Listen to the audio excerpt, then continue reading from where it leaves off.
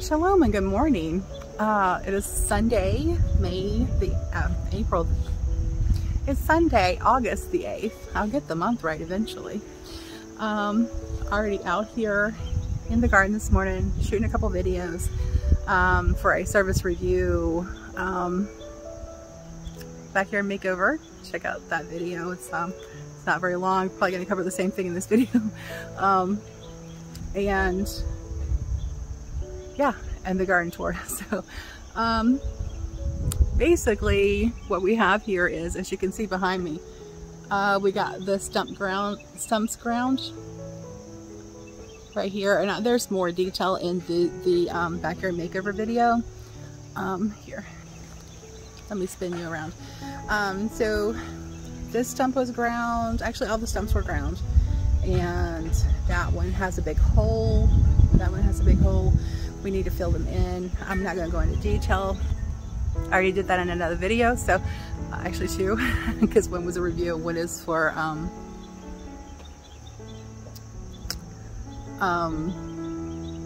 backyard makeover. So let's look at the garden this week. Now there is a few things different. We did pull out, sorry for spinning you around. We did pull out the spaghetti squash, and I plan on coming out here later and harvesting some seeds. Let's see what else is different. I thought there was something else. Pulled out a couple tomato plants. Yeah, I pulled out the black crim and the ones that weren't doing really good, the black and purple tomatoes. I pulled those out, and I'm going to remove that fence post. Although I might just keep it up because it's keeping birds away. We did find one hornworm this week that was already dead. The wasps had gotten to it and killed it. It was sitting dead on the leaf. I've seen some evidence where they've been, but I've not seen any others. I'm thinking the birds may be getting them, so there is a use for those birds in your garden. And that's the only thing. I mean, the crows really, to my knowledge, are not bothering, the crows and the ravens are not really bothering the garden, to my knowledge. I haven't seen any damage, unless that's what's been plucking my green tomatoes. But I don't think so. Birds usually go for the red ones that are soft and juicy and full of water. So I don't think that was what it is. So let's have a look. The trees are looking beautiful. I still haven't got that planted up. I also want to come out here this week and get some seeds planted. These trees right here are looking kind of sad. And something dug this one up and ate it. This right here is a, what do you call it? Crepe myrtle bush. Like this one, which is in bloom. It's got red blooms on it. My neighbor over here gave it to me yesterday, Friday.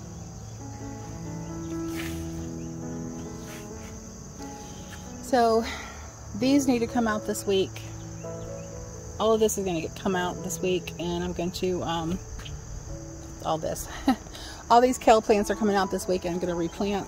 I'm going to pop the seed heads off of these. And so this is a lettuce that I really like, and these, because I really do like this lettuce. And this is what the seeds look like. You see those little tufts? It's kind of like a dandelion. It has the, well, let me see if I can get one that's actually open and ready to pull. Okay. Do you see those little seeds right there? On the end of the puffs. So those are the seeds underneath these little, and these are to help it get carried away with the wind and replanted somewhere else. So this is going to get cleaned up this week, and I'm also going to get my other tomatoes planted in here that I have sitting in the windowsill.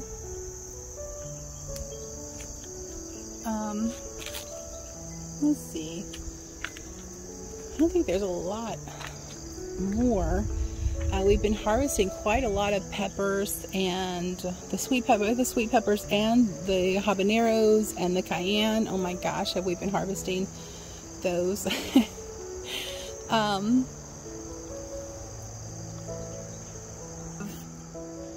I have over a gallon that I just dehydrated whole, the cayennes, that I just dehydrated whole, and they're in a gallon jar just waiting to be used. We're gonna dehydrate some and turn it into a powder, which we use a lot of cayenne. We use a lot of cayenne powder in pretty much everything, but it's really good in my cayenne cocktail. Yes, I'm gonna plug it. Check out that video right here, somewhere along in here. At the end of the video, I'll throw up a link right there. But yeah, we use a lot of those cayenne pepper because they're a vasodilator, and they are really beneficial for your health. So this bed right here is the ones that we started from seed, and they are, as you can see right here, just now putting on some blooms and have some small peppers. The beans, oh my gosh, I have a lot of beans that I need to process. These are the yard longs at the back, the green yard longs, and then I have the purple yard longs right here, which have already died back because I haven't been picking them. I'm letting them go to seed. But the green yard longs, I'm harvesting those every single day, and they keep putting out. I have over a gallon in the house that I need to get canned. Now I do not have a pressure canner. I want one. It's not on my must-have list right now, but I do want one. So I talked to my mom yesterday because I remember as a child, you know, we would cook off the canning on a outside stove. It was like a chimney built with racks, like a barbecue pit, but it had the wide steel rungs that went across that would hold heavy weight. So we would cook off in this huge water tub that you used to water animals, and we would have it loaded down with blankets, like 4 or 5 blankets, to keep the cans from touching the bottom and the side, because, you know, a sudden burst of heat will make them bust. So we filled it up with water, we covered it over the cans, and we would process it. Now, I talked to my mom yesterday, no, the day before yesterday, and she said that yes, she did can green beans out there before she ever got a canner. She learned how to do it from her mother, who learned it from her mother, so it's a long tradition. And so they would can it, green beans, on the thing. Now, to can green beans in a water bath, she said it takes 3 hours to make sure that everything is good and it'll stay sealed. So 3 hours of a hard rolling boil, or a soft rolling boil for 3 hours, and that's how you can water bath can green beans. So back to the garden. Anyway, I have a huge lot of green beans that I need to process so that they don't go to waste, because we don't eat a lot of green beans, just because they have to be cooked, and we don't cook a lot. We like to eat raw mostly. But we've gotten quite a lot of the sweet peppers and the hot peppers. This one right here is the one I told you that whoops, sorry about that. These tomato plants right here are the ones that I pulled out, and I'm thinking about removing this. It was just put up there temporarily. It's not latched down or anything. It's just stuck in the ground, staked in the ground, as a temporary support for the tomatoes. So I did take those tomatoes out, and I would like to plant something along the side here, some fall crops, winter crops. This week is my plan. These are some more, and somehow we have a cayenne back here the seeds got mixed up, and that's a chili pepper. And these are chilies. This is a Fresno. It's just now starting to bloom. The Santa Fe, we actually harvested a couple of those. This is what it looks like. This one's starting to turn. We actually harvested a couple of the Santa Fe last week, and those are actually really good. They have a slight sweet taste to them, and you don't get the heat until the end. I really like those. Let's see, what else? Right here, we tore down the monstrous spaghetti squash plants that were right here. They were hit really hard by the beetles, and they killed them. Squash beetles, they killed them. And then I also had some vine boring. So far, I've not seen anything on these watermelons.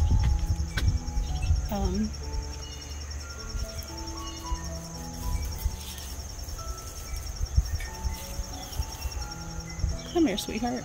Let's wind you up right here. So far, I have not seen any bug pressure on these yet. Preja. This is a vine peach. We have another watermelon, which is actually outgrowing the first two, which is kind of interesting. This Kajari melon has decided it's going to kick off, and the weird thing about it, bird poop. The weird thing about it is as long as it took a long time for it to actually kick up. There was nothing over here. And this one right here is a Kajari melon that's trying to get going. Really weird that it took us so long to get going. I actually had a tiger melon, 2 tiger melons on this last week, but they did not stand the test of time. They withered in the heat. Now, off of this spaghetti squash, we actually got 6 spaghetti squash off of that. They weren't really large, but perfect size for one person. So, look at these peppers right here. These are the pepperoncinis. Aren't they beautiful? My Roma tomatoes, I haven't harvested any more ripe ones off of it, nor have I seen, like, there's a blossom in right there. Nor have I seen a dead spider. C'est la vie. Okay, what was I saying? I haven't seen any of the large ones that were here. Anytime you get these, this is a fungus, okay? Remove it from your garden. Okay, anytime you get blossom end rot or some kind of fungal disease on your plants or on your fruit, remove it immediately. That way it doesn't stay in there and infect the others, because fungus will spread through spores. And you don't want. Now, one thing I've noticed is the bed that I haven't really had any issues in whatsoever is the long bed, and I used cedar chips in the bottom of it last year, or at the beginning of this year, and cedar chips are really good at deterring fungus. So I'm wondering if that could have something to do with it. I'm going to give that a try again next year in all of the beds, because it didn't harm anything for sure. They also deter a lot of bugs as well. So I'm going to give that a try in all of them next year.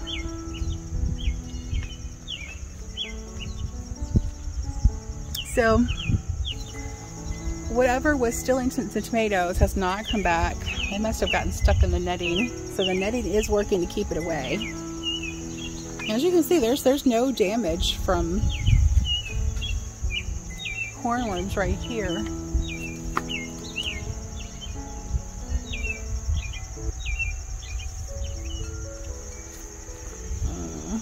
I have one little plant that's still trying to struggle to survive with a cucumber. I pulled them all out except that one, and it was looking healthy, but now not so much. And if you can look right here, you'll see why. There's a vine borer in there somewhere.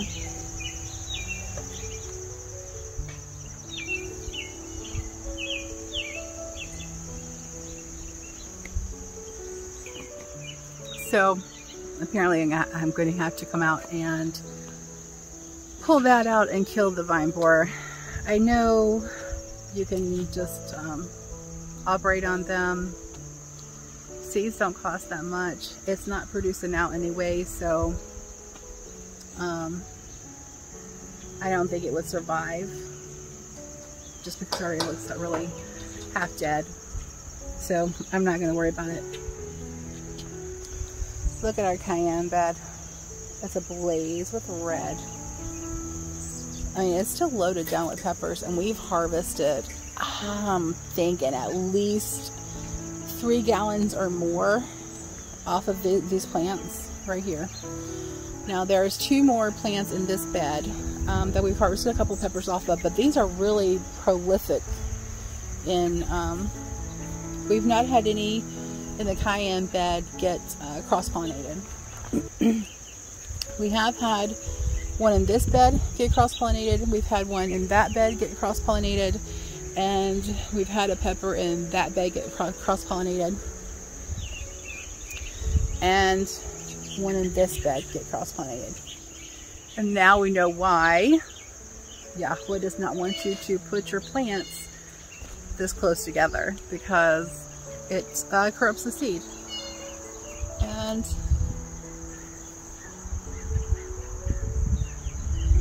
that's weird. Let me show you what I'm seeing here. Anyway, Yahuah doesn't want you to plant your seeds there because it corrupts your plants.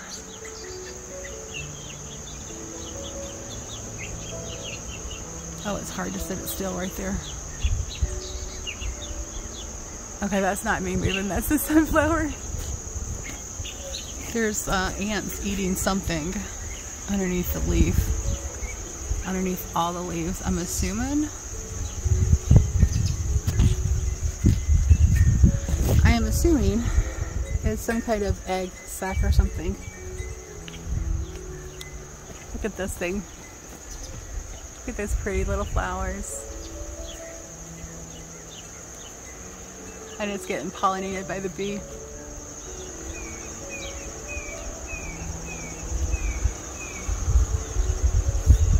If it's not me moving, it's the flower. Ouch. Okay, I won't get your picture then. I did find, one day this week, I did find a praying mantis in the cayenne bed. So that's the first one I've seen this year. I saw one last year also. And before that, I haven't seen a praying mantis since I was a kid. So it's good to know that some of the predatory insects are coming into the garden that are going to help control the population. Although I could have used it on my spaghetti squash before the squash bugs killed them. So look, here's another tiny little sunflower. That is the tiniest little sunflower I've ever seen. It's very, very small. Sorry about that. There, that's better. It's very small. I've never seen a sunflower that tiny, but it's the sunflower from this angle. Isn't that majestic? I had a sunflower one time grow 18 feet tall. It reached the roof of my house, and it was a one-story house, but it had the basement underneath, and it reached the top of the roof. This is kind of wicked. I would love to zoom in on that bead with the sunflowers moving in the wind. There's a couple more heads that are getting ready to open up right there too.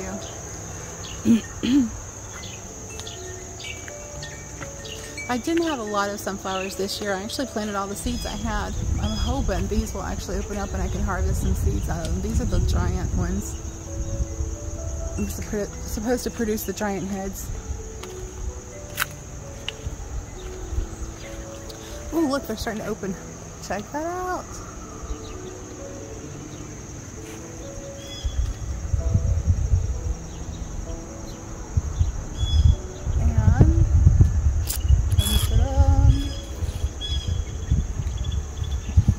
And did hit one to get that one.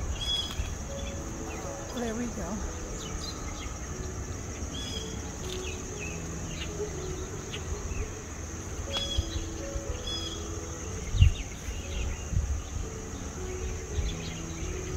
And then there's that one over there as well. These tomatoes are dead, but I haven't pulled them out because they're trying to make a comeback. Hang on, it'll clear up eventually.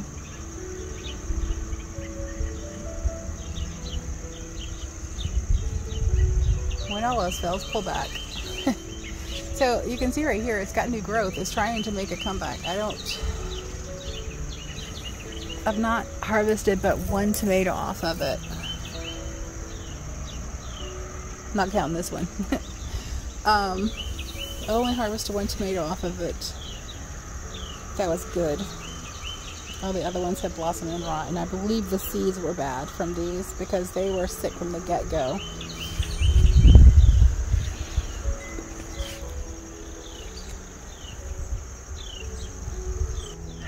That will do it for our garden tour for today. There's a few other things, but this is the main part of the garden. It's small. It is what it is. My strawberries are dead from the heat. Yep. So we have to replace all my strawberries. Let's see.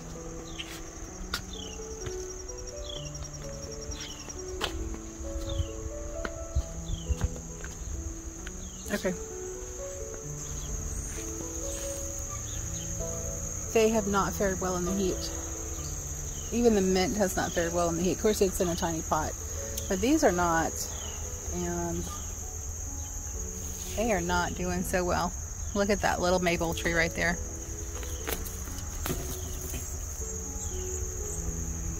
Anybody want a maple? That's alright. I'll stick him in a pot and then we'll plant him in the ground. And he'll be one of the trees that we replace from the ones that we... So that'll do it for our garden tour today. Not a lot to see. Not a lot has changed except for the stumps getting pulled out and some plants getting pulled out. I do plan on harvesting some seed this week and planting some seeds for fall.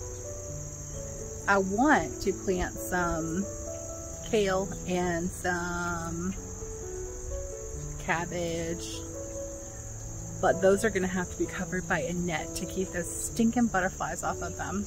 The white moth. Yeah, they did quite severe damage, but those are cold loving plants, so they should do well once it starts cooling off, which it hasn't yet.